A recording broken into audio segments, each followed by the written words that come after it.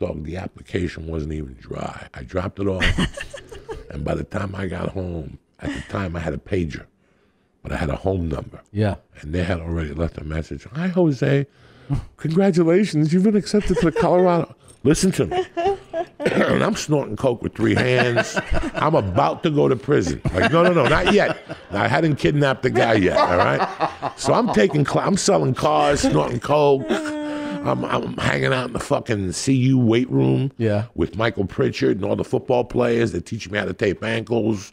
I'm lifting weights with them. I'm living like a double life. I'm selling cars, robbing people, snorting blow at night, eating pussy, and then the daytime, from like 5 to 9, I became a fucking faggy student. I had my little CU shirt on, and I'd go take classes and talk to people.